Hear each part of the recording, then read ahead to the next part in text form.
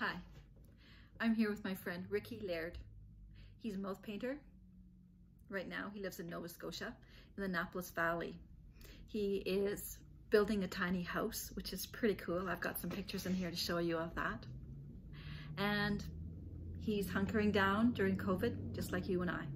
He's got his people that help him out are committed to isolating and making sure that he stays well. He's painting and sharing his thoughts. We've decided that this will be the best way of telling his story. Is he's told it to me, and I'm going to try to relay it to you with good intentions of getting it somewhat accurate. I hope I do it justice, Ricky, as you won't really have time to proofread it. Here we go.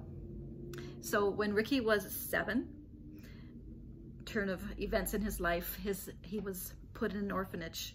Things weren't going well with his parents. His mom was hospitalized, and his dad chose to put him and his younger brothers in an orphanage. So he encountered fighting and getting beat up for the first couple of years of his orphanage experience. And then he learned to fight for himself, stand up for himself. The orphanage directors thought it would be best to put him in training with a boxer at a boxing school. And so Ricky became a super good fighter. And he still fought on it. He didn't stop. So at 14 years old, he got out of the orphanage and went to live with his uncle and his aunt. He and his 3 brothers. Still was not a good situation. The uncle was a drinker, heavy drinker, and the aunt didn't have good parenting skills. And there was hardships encountered, which I'm not going to try to explain. So by the time Ricky was 17, he had also followed some of the ways of escapism in drinking and partying with his friends, and he was involved in a rolled over accident, and the vehicle rolled over Ricky. So he went from a handsome 17-year-old boy, let's see, I'm going to find this picture, to a quadriplegic. And it took him a while to realize that he wasn't going to walk again. It took him quite a long time. He was a really fit guy. This picture isn't that great, but you can see Ricky was a horse guy.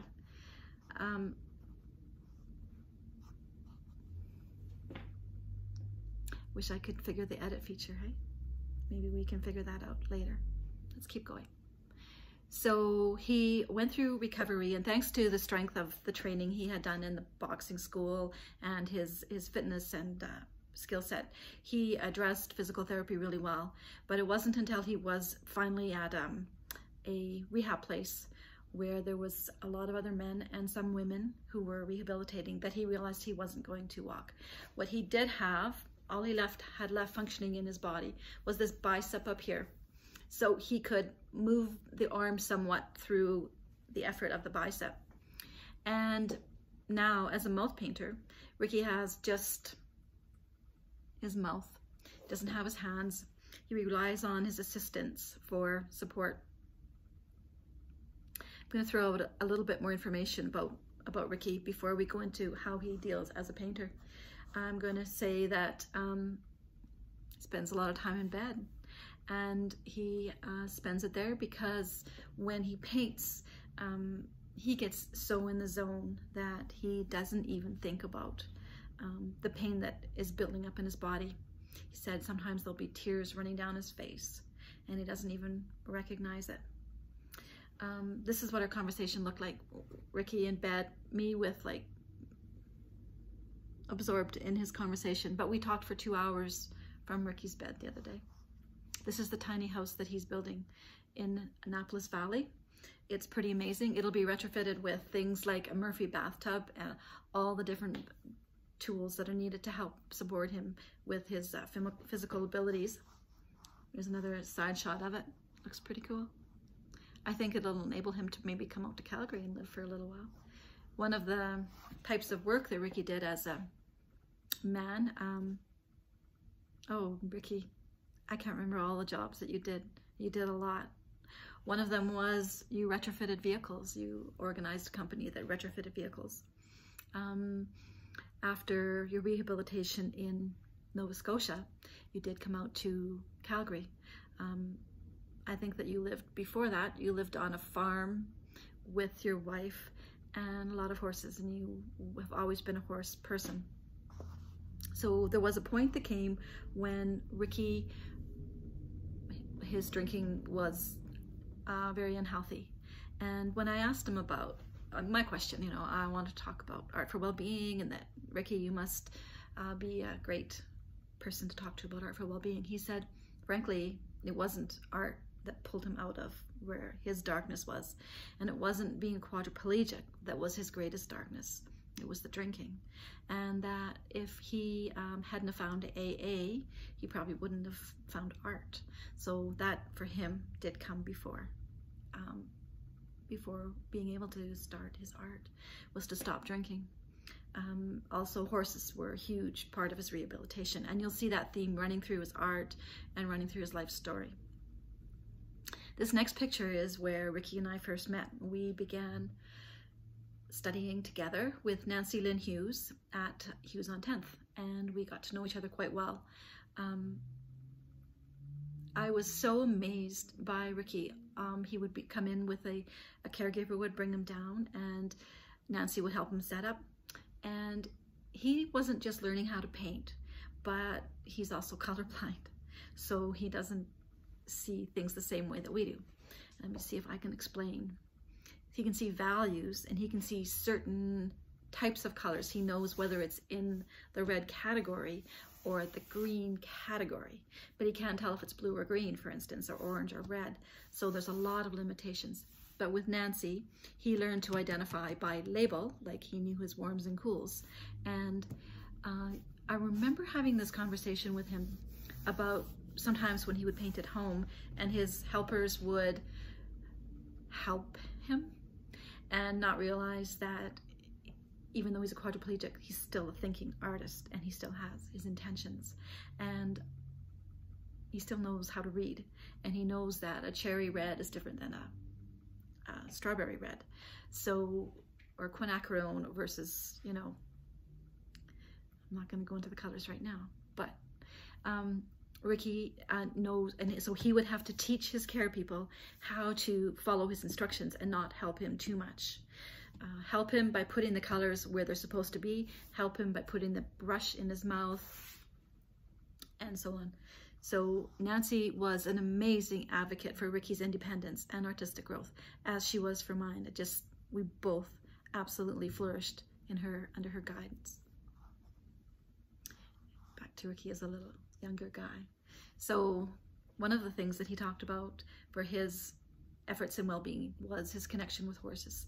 He's painted a lot of horses, and one of the things about his paintings, after he had studied with Nancy for a while, he was picked up by the World, I believe it's called World Mouth Painters Association, and he has to do a minimum number of paintings for them a year and provide them for sale as a means of their I believe that they sell them for him. Not for him, but for them. He gets paid a stipend, whatever the word is. Oh my. I'm not a sophisticated interviewer here, but I hope you'll bear with me as I learn. So he has always been motivated by horses, both in terms of the healing energy of the horse and the spirit and the feel. And so he paints them. Paints scenes as well. Can you imagine? I struggle to paint with my hands, let alone with your mouth and the soreness of your neck and the holding the brush right, and understanding all the art too. Like, it's dedication. I love this one. I think it's more recent. I shouldn't go too fast, hey? I want you guys to see his art.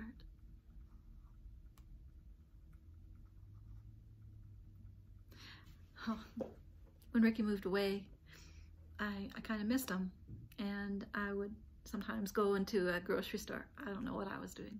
I think I was in a weird place too. I'd go into a grocery store and take photographs of flowers and just send him a picture of a flower as some kind of gesture, and he painted some. And I'm not sure if this is one of them or not, but I did see some of the he painted, and it kind of artistically helped us keep a connection across the miles. We talked about his style of painting being somewhat abstracted, and Nancy encouraged that too, that we're not trying to capture a photo, and we're painting painterly is our concept of our day. Expressionistic. Here he is working in his studio. He has a special way of setting up his easel. He had something specially built. He's got a real understanding of how to create things that physically work for people that have different abilities. Here he is with his care people in Nova Scotia. We all miss him out here, but he's really well loved out there. His family is from out east, and he's content. I'm gonna show a little video so you get a sense of what our conversation was like. I really haven't done justice. I'm gonna put some pictures up, maybe a few little paragraphs to help support this story. But for now, let's close with Ricky's conversation here.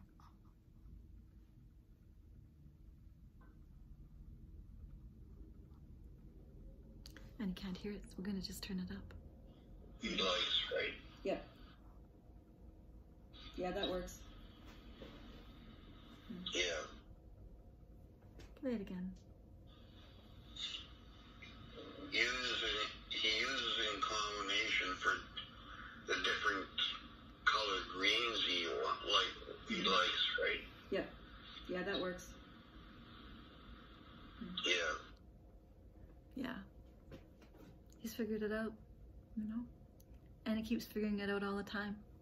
That's what we've all got to do. Keep figuring it out. There's always going to be more problems.